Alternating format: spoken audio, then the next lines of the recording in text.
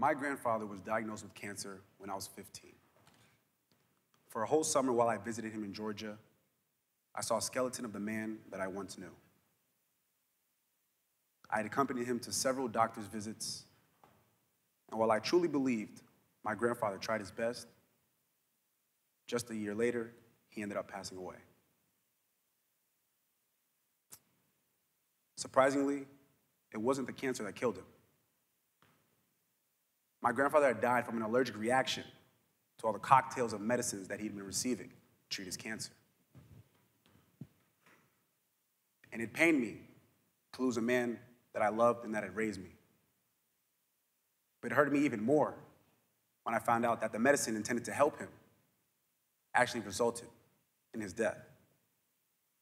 At around the same time, I began to open my ears to the national conversation surrounding marijuana, weed, pot, or whatever you may interchangeably know this plant as.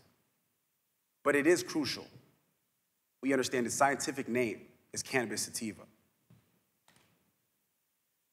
Now, cannabis has been used to treat symptoms of cancer like nausea, and I cannot say that cannabis could have cured my grandfather. But I do know that after listening to countless stories about cannabis's medical applications, I was only left urging more and wanting to know more, and whether or not this plant could have been a safer alternative to the drugs that ended up killing my grandfather.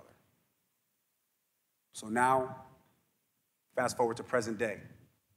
Cannabis is one of the largest growing industries in the nation, with a projected revenue of $20 billion by 2020.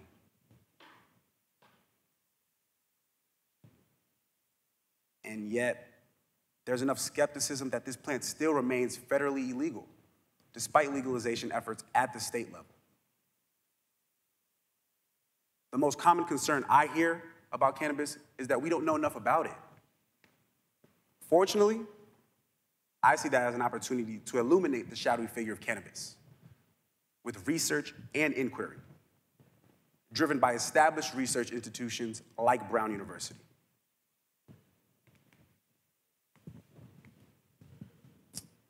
And so, the largest obstacle for the cannabis community is securing federal research funding to fully substantiate cannabis's medical use.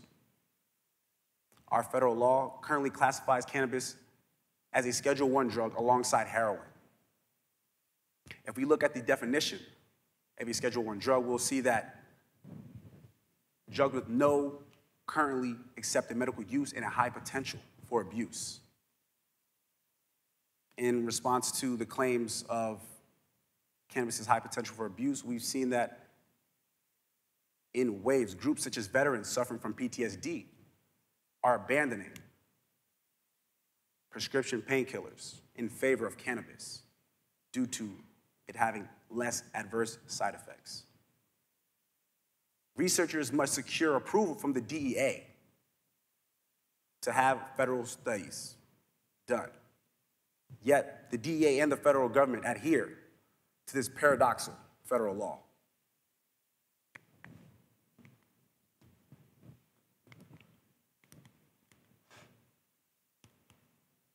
And so, federal law stands in opposition to the growing support we see of medical cannabis states. There are currently 29 states with medical cannabis programs, including our nation's capital, Washington, D.C. And yet, there's no medical recognition of cannabis in our national law.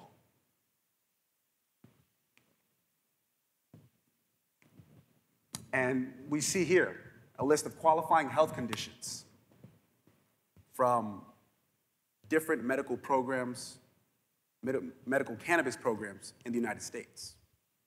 Cancer, multiple sclerosis, Parkinson's disease,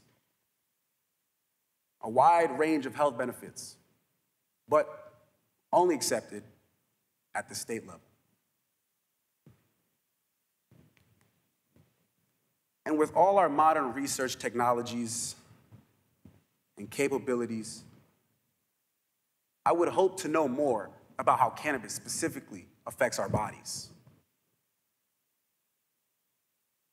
One step towards doing that is learning about the human endocannabinoid system, which is a physiological system within our bodies that was discovered in the 1950s, specifically with the help of the cannabis sativa plant, hence the term endocannabinoid system. Now, growing up, I heard of my skeletal system, I heard of my central nervous system, but I've never heard of the endocannabinoid system until recently. And to think that the endocannabinoid system could be a link between us and the potential health benefits seen in cannabis only begs me to want to urge and push our society in a way that we can break barriers and engage our skepticisms with research and inquiry. Now, Northern Michigan University has taken a monumental step towards this. They have established the first ever medicinal plant chemistry degree. Now, please do not be fooled. This degree has 67 credits, riddled with rigorous courses, including organic chemistry and biology. This is not the coursework associated with the lazy stoner stereotype.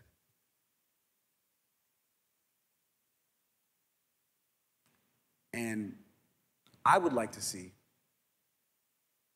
more research institutions like Brown University push to illuminate our fears with this research and inquiry. I mentioned, my initial question was, are there other alternatives, safer alternatives than the prescription pills that killed my grandfather? I truly believe we have the ability to answer all of our own questions. But we must be willing to break barriers and explore the unknown. Thank you.